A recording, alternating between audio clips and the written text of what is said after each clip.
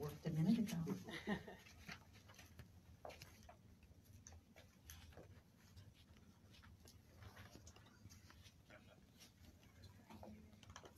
I do that.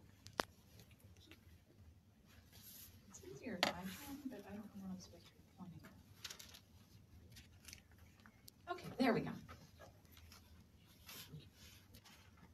So in March of 2017, Senator Heather Staines and I filed legislation jointly, really to lay out a framework to build upon our existing medical distribution system to tax and regulate cannabis similarly to alcohol. Unlike many states that have already moved into this space, we don't have the option to do it by ballot referendum. We are not a binding referendum state.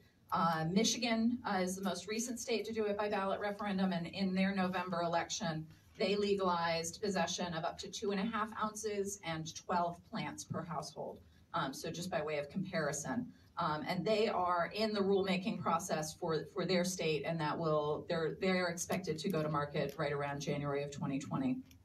In the course of the last couple of years, we've had dozens of town halls, 4 public hearings on subject matter, dozens and dozens and dozens of meetings with stakeholders, really with the shared objective of trying to craft the best possible program for the state. So this is what the state of the issue is in around the country. More than half of the U.S. population lives in a state where some form of sales are legal.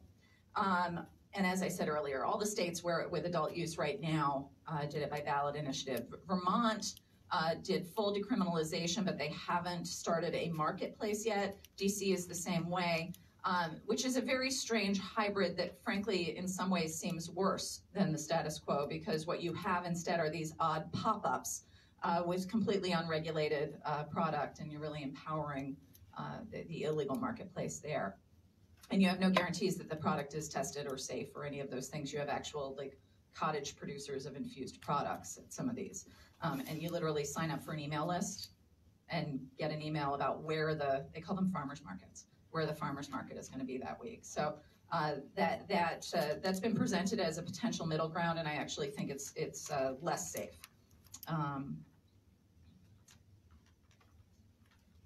So fundamentally, the why for many of us is prohibition simply hasn't worked.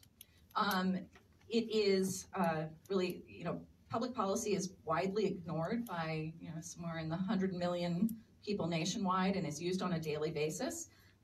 We are not addressing youth access under prohibition. Here in Illinois, national studies have shown about 780,000 people respond to the SAMHSA National Drug Use Study as being regular users of the product, and what that means is at least monthly.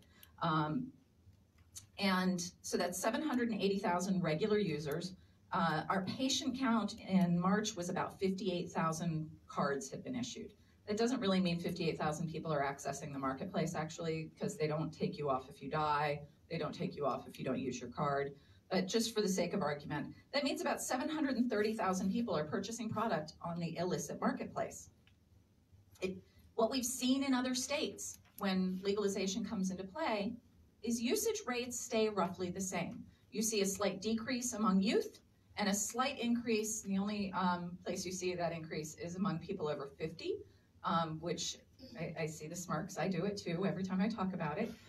This is the demographic most familiar with the product, the demographic most likely to be law-abiding, and the demographic with the sorest knees. So that tends to be why you see a slight increase there. So, but the decrease among youth and the slight increase among people over 50, usage rates stay roughly the same. So I talked about youth access. I have never seen the guy who slings weed on the corner in my neighborhood card anyone. There are active street markets in my neighborhood. Youth know how to get access to this product. It's 87% of kids report that it's easier to access cannabis than alcohol. So Heather and I both have kids in the same school, and they both have seniors in high school. And when we first introduced the bill, there were a lot of jokes about us being the coolest moms in the school. And then we started talking publicly about cutting down on youth access, and we stopped being cool pretty quickly. almost every state that has legalized, you've seen youth use decline between a combination of being carded. Now, anybody who's ever, has anyone here, well, I'm not going to ask. Anybody who's ever been to a dispensary can tell you, you go through at least 2 ID checks before you get anywhere near a product. You can't get in the front door, you can't get through the second door, and usually you also, your ID gets scanned again at the point of purchase. And it is scanned and verified for validity, which is more than we do for alcohol, frankly. So that's one big piece of it, but also, and in states that have some track record, they've actually learned and adapted. Colorado has a really robust youth prevention deterrent program, an education program. And, you know, I talk about this all the time. You know, we expect kids to ace the AP bio exam. And then when we want to talk to them about drug use, we put 2 eggs in a frying pan and say, this is your brain on drugs, and expect them to respect us for that.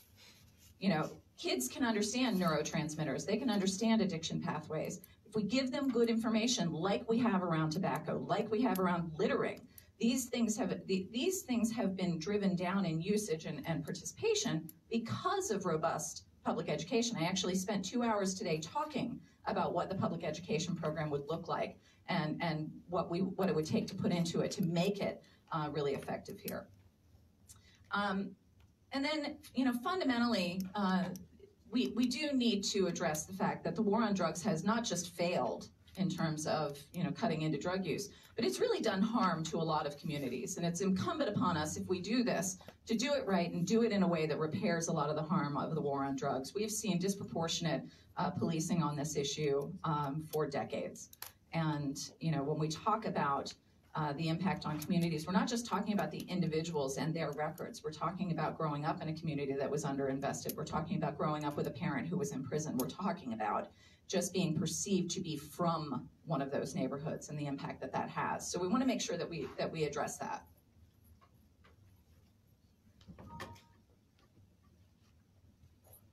Cool. Windows is not genuine. That is not a warning you ever want to get. You just don't get those on a Mac product.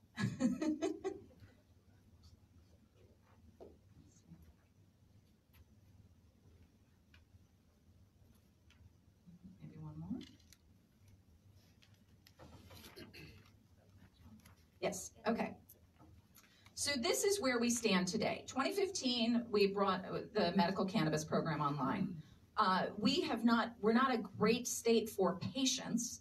We have one of the most restrictive access points for patients for medical cannabis. We have the smallest and most restrictive number of conditions, and until last year, we actually fingerprinted and did background checks on patients as if cancer did a background check on you before it invaded your body. But what we do have in the medical cannabis program is a really robust regulatory system that is the envy of the nation. We have zero leakage. We have folks coming in from around the country every week to tour our facilities and talk to our regulators about how we've built this program. And so this sets us up with a really solid foundation to build the adult program on.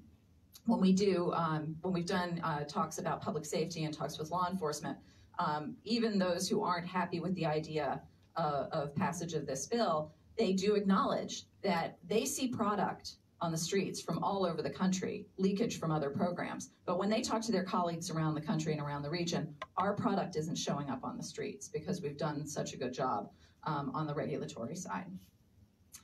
In July of 2016, we attacked the fact that there were a lot of communities that had ticket ordinances in place where law enforcement had the option of either arrest or issuance of a ticket for low-level possession. What we found when we did a survey was well north of 200 different ordinances, and quite frankly, at some point we stopped counting because there's not a centralized repository of county and local ordinances. But they ranged from a $5 ticket to a $1,000 ticket. The quantities ranged from a couple ounces or a couple grams to ounces. And so what we did was put in place a uniform civil enforcement system for the state of Illinois that took away that discretion Low-level possession of 10 grams or less was a civil ticket that upon payment was expunged. So we also dealt with those collateral consequences that can follow people. And then last year, we expanded the medical cannabis program to cover, to create another pilot program called the Alternatives to Opioids Act. Knowing that opioids are a product that for which addiction can set in within days, knowing that our medical cannabis program had wait times of well over 100 days to get a card, we wanted to put in place an option for patients who don't want to take that risk. And so we created a path by which a doctor could certify a patient for temporary short-term access rather than taking an opioid prescription, whether that's because you're concerned about addiction or, like me, can't tolerate them. You know, there are lots of reasons why you might choose to take that temporary access, but that went online in January of this year.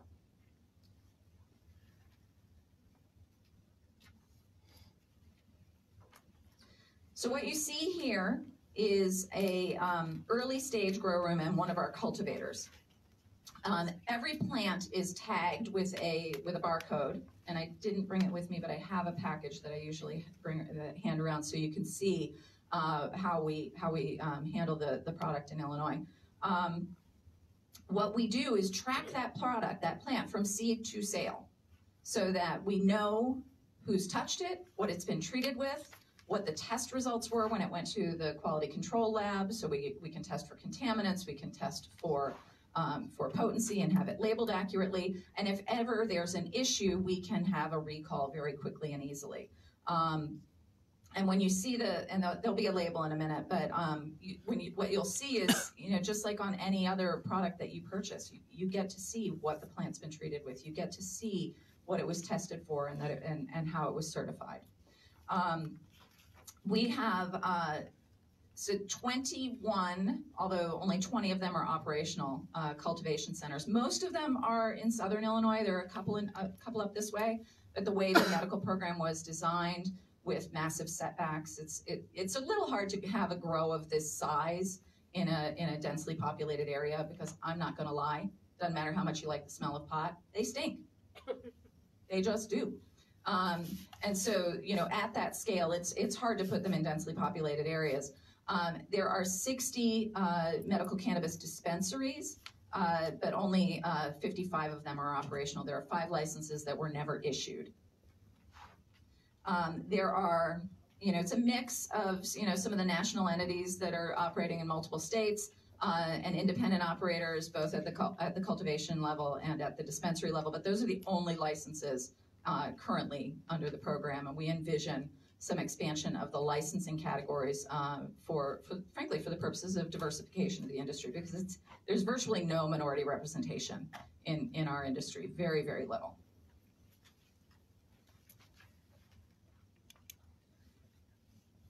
So what's going to be in the bill? What's in the old bill and what the new bill is going to look like? Did it again. Is there something I should do every time I do this? Call Nick. Just close. Okay. All right, cool.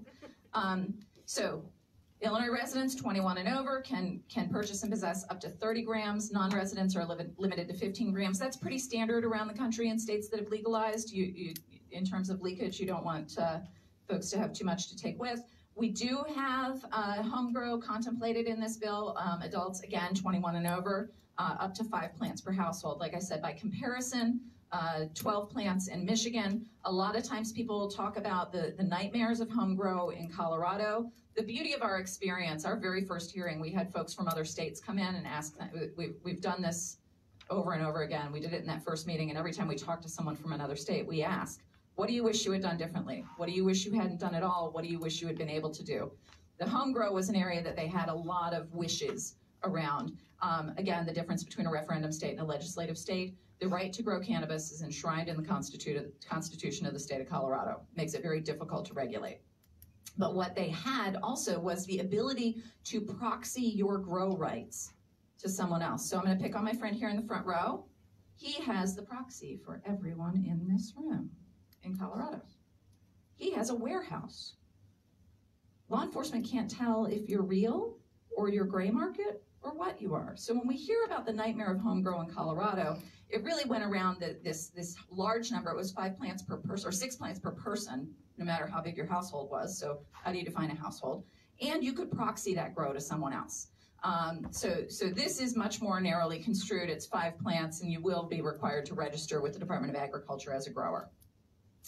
Public consumption remains illegal, including DUI, and that's something that we addressed when we did the ticket bill. There was no contemplation in Illinois law around DUI related to cannabis. So we, working with the Prosecutors Association and law enforcement, put in some standards. They are in line with what Colorado and Oregon and Washington do. This is an area of a lot of discussion because science hasn't caught up. There's not really a .08 equivalent. This is as close as we know right now. But just as it took us many, many years to get to .08, this will be an area of continued work.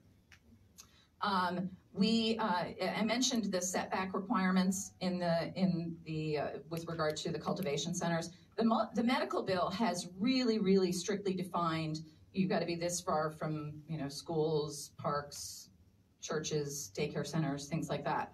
But frankly, 150 feet in my neighborhood is very different than 150 feet here, and so we actually felt that it would be better and frankly better for the communities to be able to define their own setbacks. One great example of this is with regard to dispensary locations. I live in probably one of the most liberal neighborhoods in the state. It doesn't feel like hyperbole to say this. Senator Bush just kind of gave me the, oh yeah. But there were only 2 pieces of property that met the setback descriptions in the bill. So the guy got the license. He got possession of one of the 2 pieces of property that could have met the setbacks. And by the time he got possession of the property, a daycare center had moved in across the street, and he had to start all over again. So we really want to return a lot of the power to the locals in terms of defining those things, and that includes being able to make sure that your local officials are able to go in and do health and safety inspections and that kind of stuff. And that also means locals can opt out altogether. So here is this label I was talking about. So we maintain that exists in the medical cannabis program that employers and landlords can still have a zero tolerance policy. That's an area we get a lot of questions about. There are competing cases working their way through the court systems around the country in terms of whether a patient has a right to consume cannabis and whether an employer can or can't say that they can't. Right now, we're maintaining that, and that's something that the courts are going to sort out. And in terms of landlords or building owners or condo associations, I get that a lot. I have a lot of condos in my area, so they want to know, could they be, yeah, you can be smoke-free, you can be pet-free, you can be cannabis-free. There are very strict rules about packaging and advertising. Labeling is about safety, and we're actually going to improve upon it, again, based on what we've learned along the way. So you see a label here that has, tells you what when it was tested, who tested it, when it was packaged, how much is there. You've got the name of the strain. This is the barcode that I told you about that will take you from the very beginning all the way to the end user. We've seen some labels now add things like time to activation, so we get questions around edibles. That's something that requires a lot of public education, putting that right on the label. Ensuring, and again, this was part of the meeting today, ensuring that there are warnings on there about using machinery, pregnant women, youth use, that kind of stuff. So we'll expand that labeling a bit.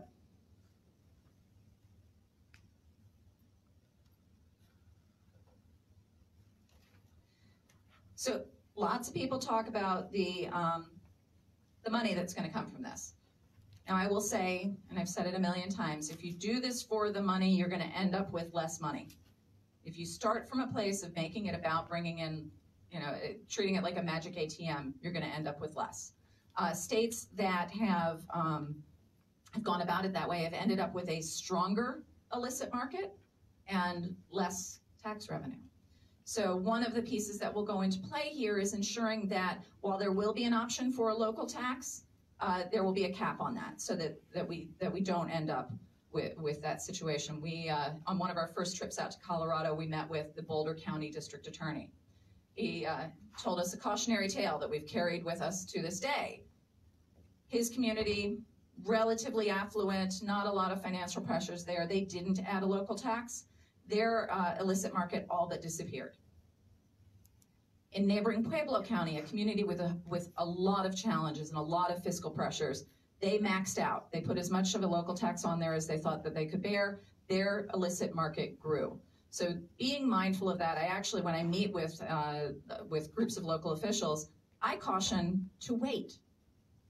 Wait a year before you even contemplate putting a tax in place, because there will be a share of the sales tax and all of that. There will be money coming to the locals even before you get to any local tax. Most other states, especially the early states, have gone back and revisited their taxing structure and reduced their taxes.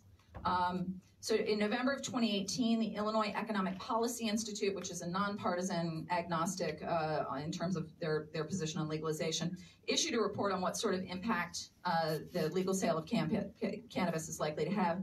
Their estimate is $525 million in new tax revenue. So, earlier on there were some estimates, 350 to 700 million.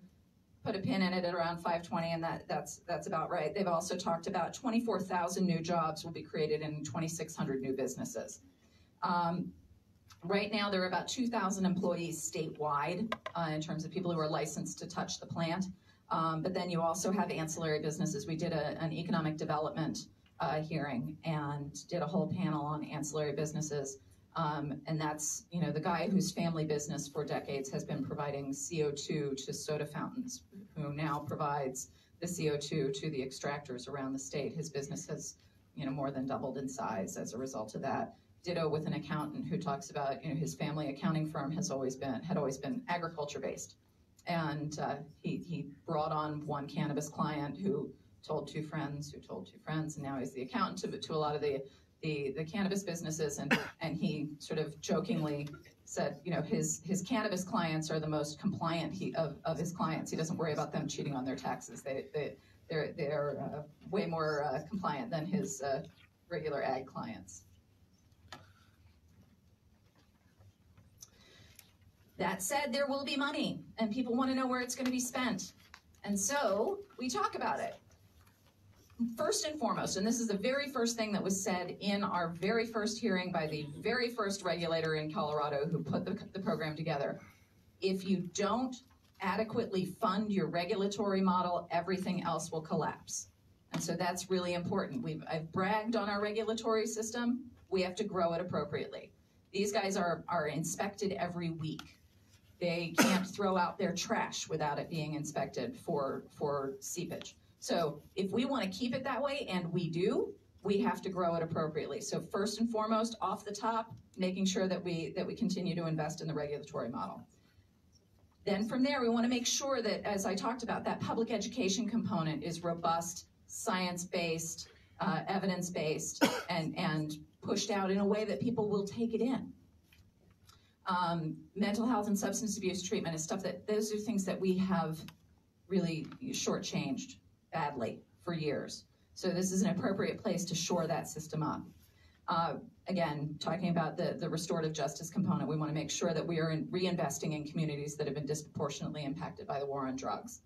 And then we've got some issues around making sure that law enforcement have the tools they need around that DUI. When we did the ticket bill and we talked about putting that standard in place, one of the things they wanted was some new technology that allows for roadside testing. You can do a cheek swab and get a THC level. Unfortunately, it's pretty expensive. Our intent was for the funds from the statewide ticket to go to fund that. Most locals were smart enough to align their local ticket with the state law so that they can continue to use their local tickets. So not a lot of statewide tickets have been issued. So we want to make sure we have that money for training and for equipment around DUI.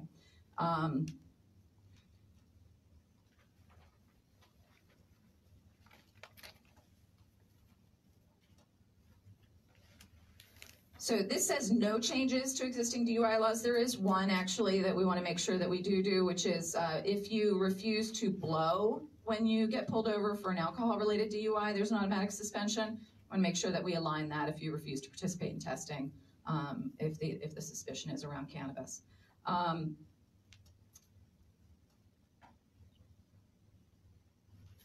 So one of the things that comes up a lot, the rules around transport, it has to be in a closed container. So you go to the dispensary and you get it in a container that actually is also smell proof. So you can't have, just like you can't have an open container of alcohol in your vehicle, you can't have an open container of cannabis in your vehicle. That exists now under the medical, as it applies to medical patients, that'll be expanded. So making sure that, that's very clear. And frankly, the odor is sufficient probable cause for a search in other states. We've seen that.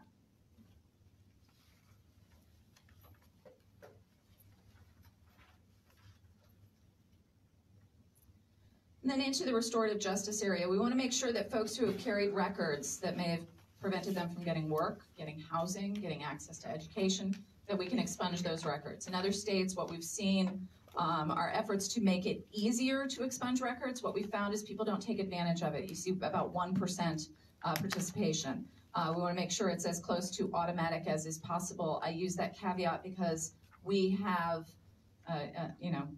as many systems as we have counties. And that goes from fully automated to moldy boxes in warehouses and everything in between. We're working with an organization called Code for America that actually got it under control in California so that they were able to do some automatic expungement there. So Code for America has offered to come in and help us here as well. State's Attorney Fox in Cook County is actually doing it prior to the bill even being introduced. She started the process in Cook County, which is going to help us work the kinks out on that process as we move through. So we want to make sure, as we talk about restorative justice, that we are addressing that issue of a lack of diversity in the industry now. So one of the ways we're going to do that is to create new avenues for entry into the industry. As I said, we right now have only 2 licensing levels. You're either a cultivator, which means you grow it, you do the extraction, you create the infused products, and you do the transportation, everything under one roof. Or you're a retailer, a dispensary. So what we want to do is create that opportunity within that cultivation space for other operators to be able to get in. We've envisioned a craft cultivator, which is a smaller footprint and potentially something that could be done in a more densely populated area without the issues of neighborhood impact, which in our mind is a great opportunity for economic development in some of these more depressed communities. If you imagine, we all know that we all see these around us, these shuttered manufacturing facilities. These could be great opportunities there. We want to add a processor license. Under the current system, unless you are in with the cultivator, it doesn't matter how good your brownies are, you can't get them to market.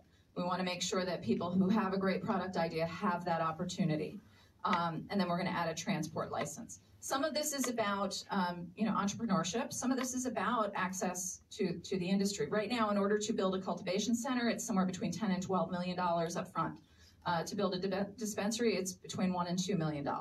So some of these other layers of licensing are about lower barriers to entry to make sure that more folks can participate. And then fundamentally, we want to reinvest in those communities through the Restoring Our Communities program. We want this to be community driven. We want this to be defined by the folks who can say what their communities need. We don't want to be dictating that from on high. Everybody in Colorado, there was everybody got a new school building, whether they needed one or not, because it was so narrowly defined in the bill. So we want to make sure we're doing this in a thoughtful way.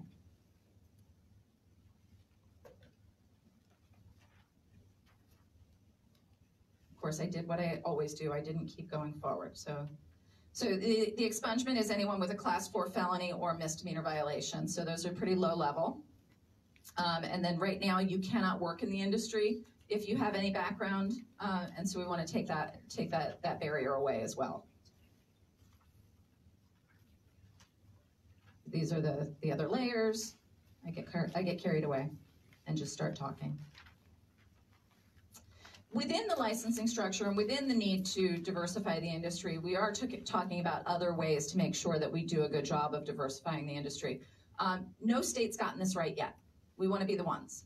And I think no state's gotten it right because for the most part, they've looked at it as a singular problem and sought a singular solution. And the reality is, just like nobody in this room is the same, folks trying to get into this industry don't face the same barriers. You may have an issue of access to capital. You may have an issue of a criminal background. You may have an issue of skill set. You may need to be mentored or incubated. So we want to make sure that we create that buffet of solutions so that we get it right, and make sure that all of the licensed applicants, regardless of whether they represent a disenfranchised community or not, are actually reinvesting in their communities and put in place within their license application a community benefits program that is enforceable. Right now, one of the things that we've got, one of the problems with our current program, kind of two problems, is a lack of transparency and a lack of enforcement around these issues.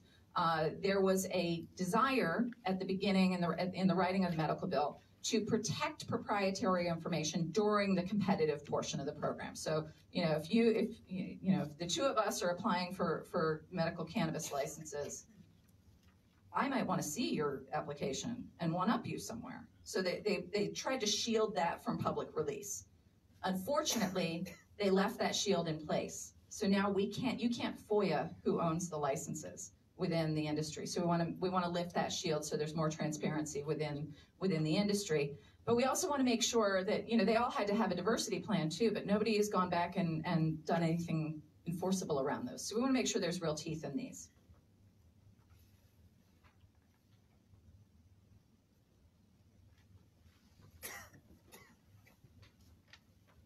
And this is the Restoring Our Communities program. And as I mentioned, there is an opt-out for locals, but if you opt out, you opt out of the benefits as well.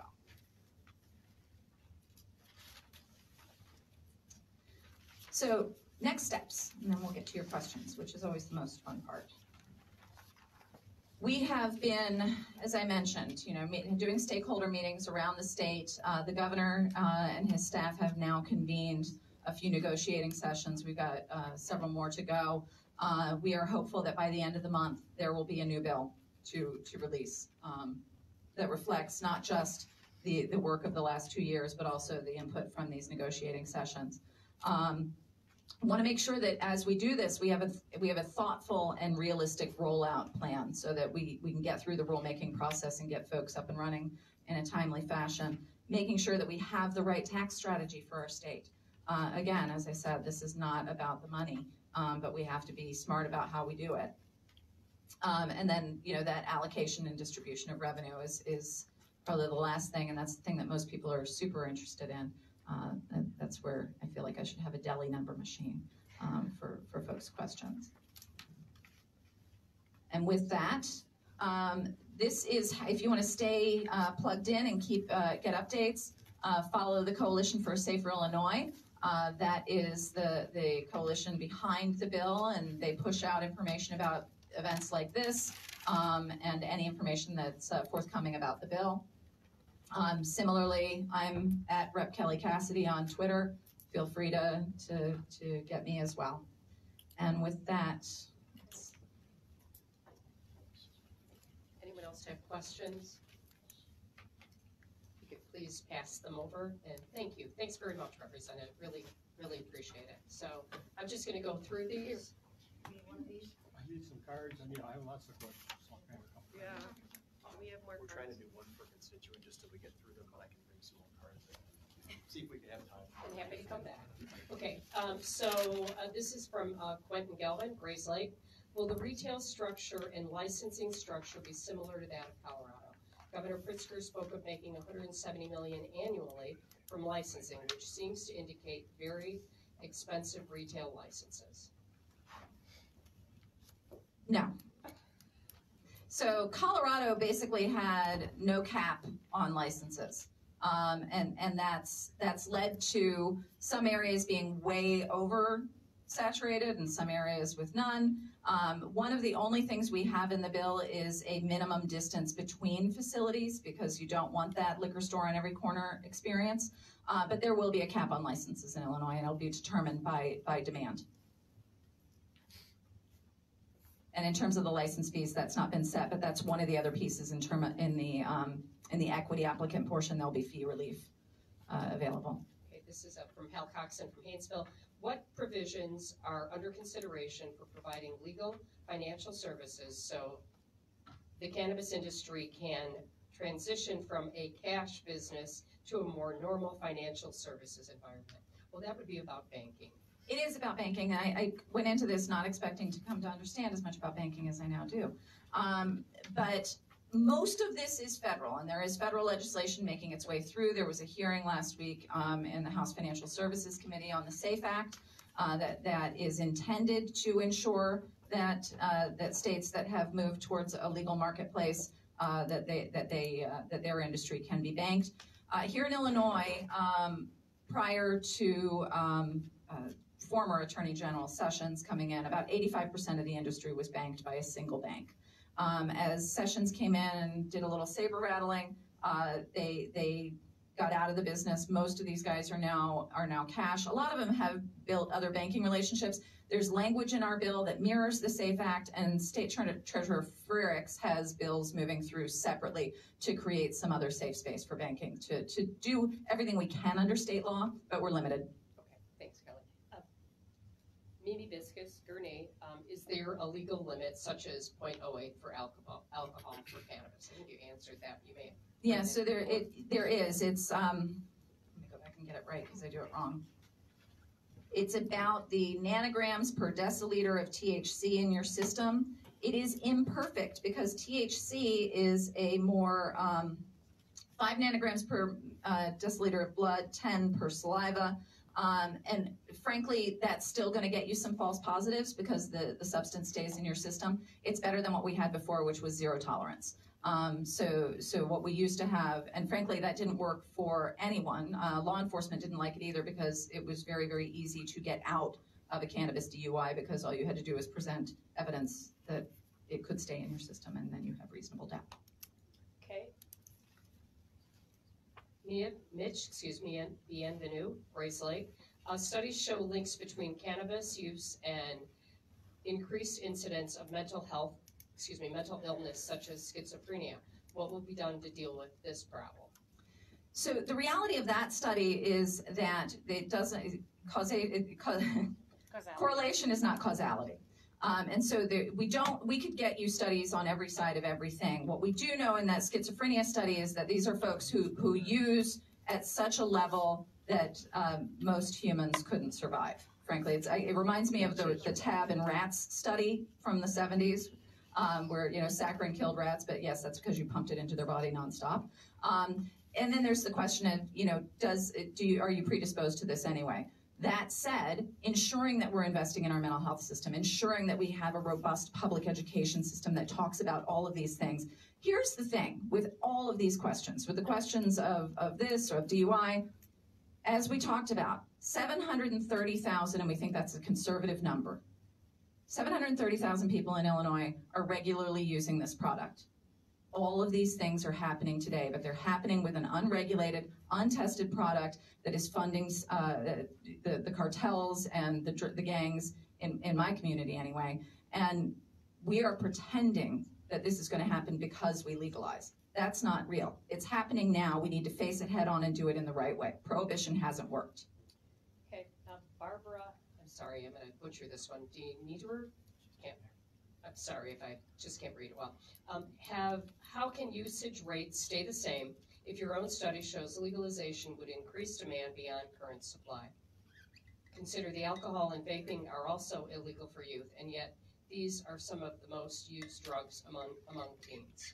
So that's apples and oranges. The question of our demand study was about how much is being produced by the current industry relative to the medical patient base. So the demand contemplates the people that are using on the illegal market moving into the legal marketplace. I think this is a continuation of the other one, but where are you getting your data about youth rates not increasing after legalization?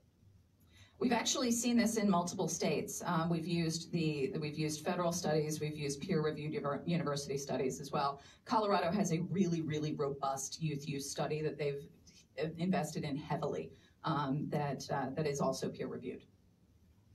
So really just more of the same question, but higher youth rates, increased traffic fatalities, increased black market activity, higher social costs, and further marginalization underserved communities? I think it's just kind of the same question. So again, back to, everything every possible sky is falling story is happening today. We're just not taking care of it in a thoughtful way.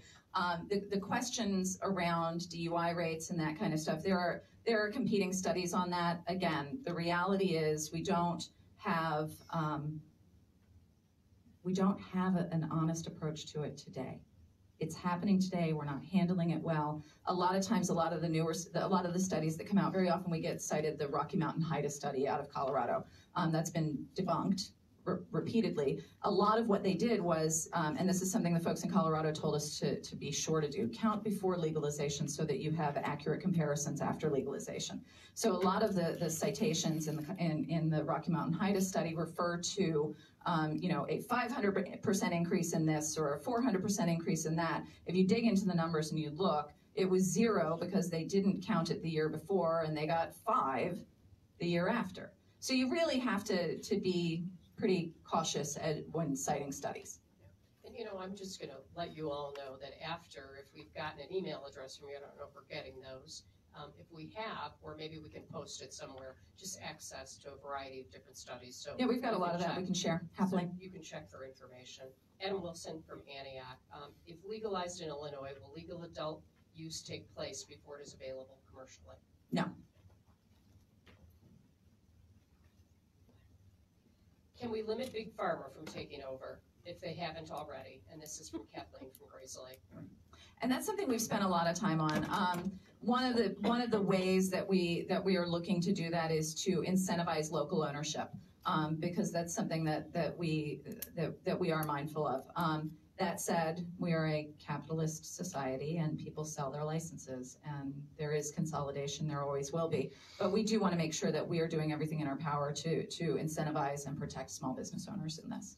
Okay, so this is from Ian Abernathy, Round Lake Beach. What will be done to ensure all retail facilities understand how to properly implement all rules? For example, in California, some dispensaries require customers to sign a register, others do not. So California is like the worst possible example. Every time somebody comes to me and says, well, California's got this going on, the reality is California is attempting to back into regulation, which is a lot like getting the toothpaste back into the tube. We have a great gift in our program that it's working. We've got folks that are well trained, adding training recommendations, not unlike the things that bartenders have to go, the trainings that bartenders have to go through. So we're adding that to this as it expands. So this is from Julie Gardner. Is this a bipartisan effort? Do you think you have the votes to get this passed? It has been bipartisan from day one. We've got support from both parties in both chambers. This has been really just, it's been a great experience, quite frankly. A lot of times, people talk about what is happening really quickly. In Springfield, as you've witnessed, things can, really, really big bills can pop out of nowhere and suddenly be passed. That's not what this is. As I mentioned, we introduced this bill first in March of 2017. We have traveled all over the state. I'm very close to killing a car over this bill because we want to make sure that we're doing this in the most deliberate way possible. And I can certainly attest to that. I think it's so important that we go slowly, that we learn from other states, and really, my colleague, Senator Heather Staines, who is carrying the bill in the Senate, was not able to be here tonight, and I can tell you she's a very measured legislator, as is Representative Cassidy, and I'm going to make sure that everything is done in addition to. You have a lot of legislators that are really interested in this process, and it's been long and arduous, and I think there's more to be done. But anyway, some states have been better than others in generating revenue. What are they doing to maximize, and what would we do to maximize revenues? So I think the most important thing is to ensure that you are moving folks out of your street market and into your legal market. And you do that by going slow. You do that by not overtaxing. You do that by making sure that there is access available. When you're, right now we have some of the highest prices in the country in our medical program because there are so few patients. As that grows, and it's growing as we speak through the opioid alternative program, that's going to help. But you want to make sure that we don't put ourselves in a position of taxing ourselves out of business. Thank you. This is from Gary Altman, Gurney. There are better ways to administer CBD than a joint or a brownie. Are we making provisions for more precise and convenient ways to use drugs for delivery devices such as they have in California? So that's where we get to that processor license, so that we can have that kind of innovation available in the marketplace. Thanks. So this is from Brian Moran, Lake Villa. Will there be opportunity for grow and retail businesses under the same business? No. So a craft, there is contemplation of tasting rooms in craft, but that hasn't been decided yet. But right now, there's no true vertical integration. There are growers who own dispensaries as well, but they are separate entities. Okay. Lou Frank, Grayslake, define minority owned and define craft grower. So craft grow is a smaller canopy, frankly. So that number is kind of still in flux as we do some study. The reality is you want to make sure that it's big enough to be a sustainable business and small enough not to require automation, so that you have to end up doing that $12 million investment. So from what we've learned, that somewhere between 5,000 and 12,000 square feet under canopy is what craft looks like. Defined minority, that's defined under state law, the WBEMB, and that includes veterans. So women, people of color, and veterans tends to be what those programs focus on. Okay, so the first part of this has already been asked. It's about banking, but the second part, transportation of product once purchased. Is it supposed to be locked up? It is supposed to be locked up. As a patient, I currently use THC, CBD, transdermal patches. How will law enforcement handle medical? That's not going to change from the way it is now. So, you know, folks that get, if you get pulled over, you've got a patch, you give your card and you deal with it then, but we're not touching that. Charles from Highwood. How are healthcare professionals being engaged in crafting cannabis-related policy in Illinois? Expanding medical indications, recreational legalization considerations, etc. So the medical program is a separate bill altogether. That's actually a pilot program that needs the sunset lifted. And Representative Bob Morgan is working on that. We're working together on both things, as there is sort of a Venn diagram of our lives. But we are looking at restoring the board as one of the possibilities. There was a board that contemplated new conditions. So he is looking at those pieces. And has the medical community been involved? Yes, I worked very closely with the State Medical Society on the opioid bill last year, and in fact they were here today in one of our sessions talking about the public health considerations. Okay, and I'm going to do my best on this. On Illinois cannabis labels, I think I may have seen milligram amounts of CBD and THC rather than percent. If I'm correct, then does the milligram strength listed apply to the whole product versus a smaller serving size? Like serving sizes found on food packages, labels in grocery stores. So on edibles, they do have to have a serving size. I'm trying to go back to one of the labels, but this wasn't for an edible. So edibles require a serving size to be marked. And you have to be able to certify that each serving size has the same amount of product in it. I'm not sure if that's really the question you're trying to get answered, but see if I can go back to the label. But like I said, this won't be this is not an edible label. This is and I believe here in Illinois, we actually require edibles to be individually wrapped. Some states you can, like there's a candy bar and they have to be scored, but I think all of them in Illinois have to be wrapped. So this one has percentage, and I think it's required to be percentage. I'm not certain though. It sounds like a hyper-specific question that I might need to see an example to be able to help you with. So if we have time after, maybe whoever asked the question can come up and ask. Testing of fluids for THC, does that always reflect recent use? such that the impaired driving might be attributed to cannabis. My understanding is that cannabis may be detected for several weeks. So does this testing discern recent use? No, it doesn't. And frankly, like I said, it's better than it was because we had zero tolerance if you had anything in your system at all. This is as close to good as we have yet, but this is an evolving area of research. Lawrence from Grayslake. Is some money from the income going into research related to cannabis use? That's an open question because of the issues around federal law. When we went out to Colorado, they dedicated a fairly significant chunk to their university systems for research, and they can't touch it because of their licensure issues at the federal level. So we are having these conversations. We can really only do probably social science kind of research in terms of tracking and impacts, but in terms of sort of the actual medical science stuff, that remains challenging. Israel is actually doing some of the best research. They've been really on the forefront on that. This is from Elena in Lake Villa. This has been a sad week for Illinois state troopers. I'll say truly tragic. A second trooper died last week, hit by a driver. Knowing that in states that have legalized marijuana, fatal car crashes have gone up 200%. What will Illinois do to prevent drug driving? Do you have studies that show the 200%? Is that an accurate number for you? No, actually it's not. But again, there are studies that tell you a lot of things. So we have we've tried to get as good as we can get on this. There's limited pre-legalization data, and that's one of the things that challenges the studies. There is a difference sometimes in these statistics. There's a difference between an incident caused by THC and an incident involving THC. A 2017 study published in the American Journal of Public Health compared motor vehicle-related fatalities in Washington and Colorado to 8 similar states and found that 3 years after legalization, rates were not statistically different than those in comparable non-legalized states.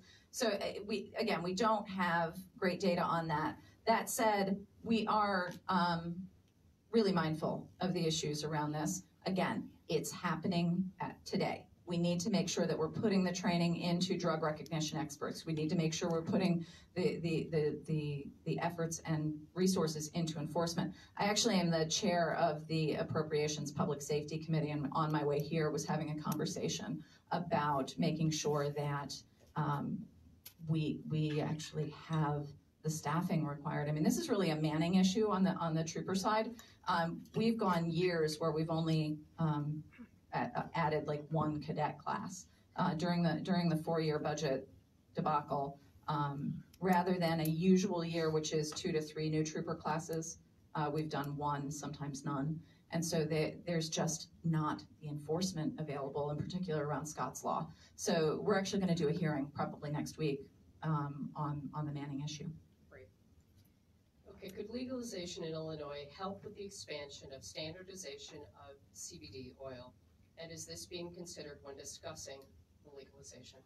So no, CBD, we actually did the hemp bill last year. That's working its way through the rules process for hemp-derived CBD, so that's a separate issue. And this is from Lawrence again from Grayslake. In the law, are you considering allowing smoking marijuana in public? No. That will remain illegal. Jonathan from Grayslake. Similar to how alcohol is talked about in high school health ed, what would a cannabis education program look like for our young people? So I talked about that a little bit earlier, and I can do the analogy about the eggs in the pan again. But I think that it has to be. I mean, I've got teenagers. If I'm trying to slip one by them, they know it, and they lose respect for me. And so being honest with my kids, and I mean, my kids get the conversation about neuroreceptors and addiction pathways, and they understand. And I think if you give kids fact-based information, they can actually make decent decisions. And as I mentioned, Colorado has a pretty robust and really interesting youth education program that's both school-based and public education-based. That's a great example to look at. Okay. This is from John Wasik, Grayslake. Will the law fund addiction and rehab services? If so, how will we support county health services? said from a Lake County board member. So yes is the answer, and we were just talking about that today. It will probably go through the same path that those funds go through now, which is DHS grant-funded programs. We just want to beef those up and make sure that we're getting them back up where they used to be, and make sure that the money gets pushed out appropriately. And this is from Joyce Latz in Gurnee. Would usage be restricted to inside your own house, i.e., could you be sitting at a picnic in your car or out in your car and using? No, public use, just like open containers, it's the same thing. Public use is prohibited. Some states and some communities have contemplated what they're calling social use spaces. That's something that nobody's really gotten right yet. But given that we still have issues of disproportionate impact and disproportionate policing on public use in communities of color, that's something worth contemplating, finding a way to even maybe allow locals to contemplate social use spaces. Like we have cigar clubs and that kind of stuff. So that's what some areas are contemplating. Okay, so we don't have any more written questions, so I have a couple for you, if you don't mind. So do you expect that we're going to see this bill called this legislative session? I hope so. That's the plan. Okay, I just wanted to hear. Yeah. Okay, I'm a psychologist. I'm a member of the Illinois Psychological Association. Great. And I talked to Dr. Terrence Kohler, our legislative liaison.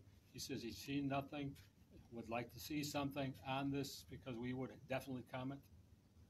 And I'm just saying, it doesn't make sense to me. You're going to bring it through soon, and they haven't seen it or looked at it. We'll reach out. Thank you. Appreciate that. Just to follow up, what is the legislative session? Like, when is that? Oh, okay. So I can answer that. Okay, so the legislative session goes from January to the end of May, basically. So if it's introduced this year, I would guess it may be sometime in April or May. But definitely The plan is for April. Okay. The plan is for April. Can I make a comment? Of course. It's not a question. Sure. It's been a while and things have changed with the marijuana itself being stronger, but from 2008 to 2011, I worked in an inpatient treatment center for women. In 2 years, there was one person who had an addiction so strong to marijuana. This is experiential. I'm not talking, and I worked with them closely every day. Yep. And not but one person was in there for marijuana. 2 years, daily basis, worked with women every day. I don't condone use. I don't think it's harmless. In 2 years, that's a pretty solid. Yeah. And none of us think it's harmless, but prohibition hasn't worked. And you're right. So, in the top 10 most addictive substances in the world, they're all legal in some way, shape, or form, right? So the reality is none of us say that it's non-addictive. Everything can be addictive. It's not addictive in the same way as an opioid or some other drugs, but anything like right, it becomes a psychological addiction. That said, we're not dealing with it. We're not investing in it. We're not attacking it head on. And it's alcohol, sugar, caffeine. Yeah. A woman was in there 8 times for alcohol. Yeah. 8 times. Yeah. She went in treatment. So I just want to say, we weren't going to allow this at all, but you're such a good group. I mean, truly, when you have a group of people on a subject that can really polarize people, you really don't know that everyone's going to behave. And that sounds terrible, but true. So we are going to, obviously, we went through all the cards and asked all of those questions, but we do have a little bit more time. So I'm going to walk around and allow you to ask questions. And I'm just going to come down there now. Hope you don't mind, Representative. Not at all. I'm Not really at all. proud of this district. I think you guys are awesome. And this is why, truly, I'm really thrilled to be able to bring this here. I mean, there are people that tell you don't do these things, really. I believe you have a right. And to Doctor, understand and ask questions. if I give you my email address, will you email me contact information for the person you reference? It's repcassidy@gmail.com, and we will reach out to him. And you can reach out to our office if for some reason that just bounces back. Who knows? I'd like to revisit the question about schizophrenia. It wasn't my question, but it hits me personally because my childhood best friend from 2 years old through college had a psychotic episode triggered through marijuana, triggered schizophrenia, which I realize is if you have a predisposition for it. But with all due fairness, there are more than just one study linking the two together. And just this month, or last month, it's April now, so in March, there was a study from the Lancet that said that high-potency marijuana does increase the risk of first episode psychosis and later risk for psychotic disorder. So are you planning a cap on THC potency? Because that was just a 10% cap that they saw. Yeah, that's something we're exploring, what other states have done around that and how you do that and make sure that patients who have higher need still have access. But that is something that we talked about today. To that study, though, the study itself actually said they can't fully link them. We can't say that it's that there's causality there, even in that exact study. And good news on another subject, we passed some legislation that allows for earlier diagnosis also and treatment for young people. I'm going to grab the next person to come like that. One of you guys had a question up there? Excuse me. I just have a comment. My daughter's a teenager in Colorado, and whatever they do for the kids and outreach and all that does work. She has zero interest in any of it. She kind of grew up through the legalization steps and everything. And she's 13, starting high school, and I've talked to her about it, and she's learned everything she needs to know, and it was really well done. So, I mean, is Illinois going to follow kind of in suit with what? That's my desire, yes. And that's exactly what we're looking at, the language they use to define. Because, laws don't contain, like, the program itself. So you look at the language that enabled it, that got you to the rules that create it, that got you to the program itself. But we've provided the program itself to our Department of Public Health. And I think it was the funding also. They had Absolutely. adequate. And we want to make sure that we do that. We're going to go back over here. So I am. Seems to have a little delay on it or something. I'm the director of the Small Business Development Center right here at Legalization County. And so we are partially funded at the federal level through the SBA, and then at the state level through the Department of Commerce and Economic Opportunity. So it's still illegal at the federal level, and I'm anticipating a time when I'm going to have people knocking on my door saying, I want to start a pot shop or whatever, and I can't help them at this point. And so I'm just saying we're going to need some guidance around that issue at the state level in terms of how we deal with that. So it's really just a request on my part. When I left the deputy governor's office this morning, he was getting on the phone with the Illinois Finance Authority to walk through that stuff. Ways that we can make sure that that support is available in a way that doesn't jeopardize locals with their federal funds. We're very mindful of that. Thank you. Back here. Hi, so this is a comment and a question. You mentioned the eggs in the frying pan thing. I think that was a campaign that came out in the 70s? I think it was the 80s, but yeah. Okay, so I think you really dismissed a lot of the good prevention efforts that have gone on since that campaign.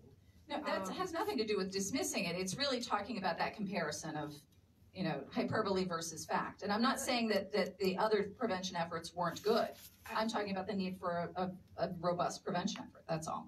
Right, and I totally agree, and I think a lot of that has happened, and we've seen a lot of great results even here in Lake County on how, if you look at the Illinois Youth Survey, that perception of marijuana had gone down, use of marijuana rates had gone down, cigarette smoking was way down.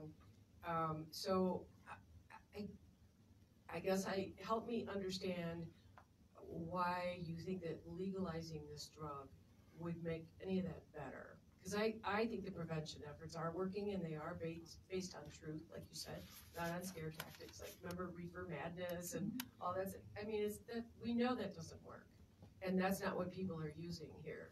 We also know that prohibition doesn't work. I mean, it's really that simple. We are not preventing people from, and I'm not talking about youth only. I'm talking in general. We've got 780,000 people accessing this product on the illicit marketplace. It's really that simple. Prohibition has failed. And we can do better. But to go the opposite way and legalize it, I just wonder, have you all considered stuff in between? That's what I guess my question is. years. Right, it's legal for 21 and above, and, you know, making sure that it's in a tested and regulated, I mean, there really isn't an in-between. Either you buy it from the dude slinging weed on my corner, or you buy it in a regulated space. There's not an in-between. I kind of agree with her, though. I don't think legalizing a drug that is an introductory drug to so many other harder core drugs is the answer. Prohibition is not necessarily work. If you make a law that says you can't do something, I mean, if you have a law at your house, you tell your daughter, you know, you can't have any more dessert for the rest of the week. What's she thinking about all week long? Having dessert. And if your back is turned and she can sneak a cookie out of the cabinet, she's gonna do it. That's what kids do. That's what we do. If you go on a diet, what are you thinking about all day? Food. What you want to eat. What are you going to eat for your next meal? And what you really like to eat. So you can't tell me that prohibition is the problem. Our problem is our own human nature that wants what we're told we can't have and we shouldn't have. So my concern is the issue with our young teenagers. So can I just do this? Yeah. I'm going to interrupt you. Yeah. I'm going to ask questions. Okay, so I'm just going to ask a question. How is it that we're going to protect teenagers from taking this now legalized drug that you're proposing and using it when we can't protect the teenagers from the now illegal alcohol that they're now using? So teenagers actually report, 87% of teenagers report that cannabis is easier to get than alcohol. Because you don't get, the guy on my corner doesn't card. And the guy on my corner, you know what else he does? He upsells. He wants you to buy the more expensive, more addictive drugs. The gateway is the dealer. I want to take the dealer out of the system. It has happened in every state that's seen it. Colorado's street market has reduced by 75%. Thank you. Actually, that's not true. In illegal. Someone else has the microphone. 73%. You know, remember how I said you guys are great? Yeah. No, I understand your point, and you can make that. Right, but what I want to be clear, as long as we're asking questions, I'll let the mic be passed. The minute we start lecturing someone or start attacking someone, the questions are done. This is an information forum, and I hope you'll respect that. I respect your opinions, and you are welcome to email me, you are welcome to call me, but that is not what tonight is. Tonight is an informational town hall for you to get questions answered, develop your opinions, decide whether you believe it's the right thing to do or not, and certainly reach out to your elected officials. And if I am your state senator, reach out to me. I'm happy to hear your opinions, but that's what we're gonna keep doing. So go ahead. If I can say, I have reached out to you many times. I never hear from you. Well, I'd love to know what email address you're using. I'm using whatever is given through the senator, through the Okay, legislature. well then if that's the case, we'll talk after. I should mention to everyone just a point of information. On your agenda, if you flip over your agenda, on the bottom of that agenda, you should see an email address and a phone number. Anybody who has questions that don't get answered tonight are welcome to reach out to our district office. You'll have that email address and that phone number. And if that's the case, I'm happy to find out and get back to you. I apologize if that happened. My question was, with the research that you did, that you've gone through with the other states, in regard to the communities and the minorities, none of the states actually get it done correctly. What have you learned, or what recommendations have they given you for the rollout when this does go recreational? So that's where we really came to this recognition that it's not a singular problem with a singular solution. So making sure that, so for example, Oakland, California, so California, as I said, it's a little bit of a mess there, so we don't, it's not a great set of examples, but Oakland did a really interesting program around incubation, access to capital.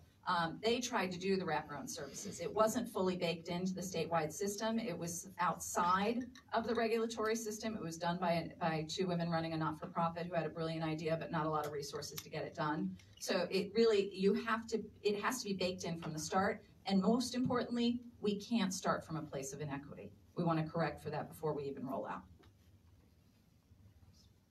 You listed 4 categories that you're going to use that are going to be funded by this, 4 specifics, mental health, that sort of thing. Yeah. Some of us are old enough to remember when the tollways were going to be paid for, and money was going to go to education, from the lottery. How ironclad is that? And if it were moderated, would you withdraw your support of this bill? So we now see when we do new programs, there's the no backdoor language that goes in. So we do want to make sure that we protect for that. There's no sweeps of the funds so that it can't get taken to other places. The lessons have been learned. Hopefully they can get implemented in a thoughtful way. Not many people that old. Does anybody else have a question? I don't need the microphone, I've got kind of a loud voice. Which state agency is intended to oversee the market and licensing and conforming to the regulations? So the question for anyone who couldn't hear him, he's asking which state agency is intended to do the oversight, the licensing, all of those pieces. Right now, it's actually spread out among agencies. The cultivators are overseen by AG. The retailers are overseen by the Department of Financial and Professional Regulation. The patient system is overseen by the Department of Public Health. We foresee keeping that in place and creating an Office of Cannabis Control or some other name that's more of a coordinating air traffic control system to make sure that as it grows, they're actually that their coordination grows organically. So there will be the regulatory system we intend to stay in place, but build supports into it. And of course, the Department of Revenue will now have a role with the tax coming in. Al, did you have your hand up back there? Sorry about that. I want to say too that, certainly we've had some questions that we have passed on from people that have sent information and questions to my office. We've passed them on. One of the things I can tell you, Lake County has already reached out, certainly through me, and I sent the information on to Representative Kelly and to Senator Staines to talk about making sure that there is mental health funding, that we make sure that the counties are able to get that funding so that they can deal with addiction issues in a better way. So we just pass that information along when we get it. So if you have really specific ideas about things that you think can improve the program or that you believe need to be included when and if we do legalize adult use of cannabis in the state of Illinois, forward those things on. These are serious ideas that you have and thoughts that you believe that you've seen in other states, heard in other states. Please forward those things. Anything that is, you're serious about wanting to make this better legislation, send those ideas and we will be happy to pass them on. And we are happy to have them, frankly. I mean, I talk about this as the no bad ideas portion of the program, right? Where if you have an idea for how to make this better, this is our opportunity to really take a leading role in the country. So with that, thank you. You guys have an awesome senator, by the way. She's one of my favorite people in the building.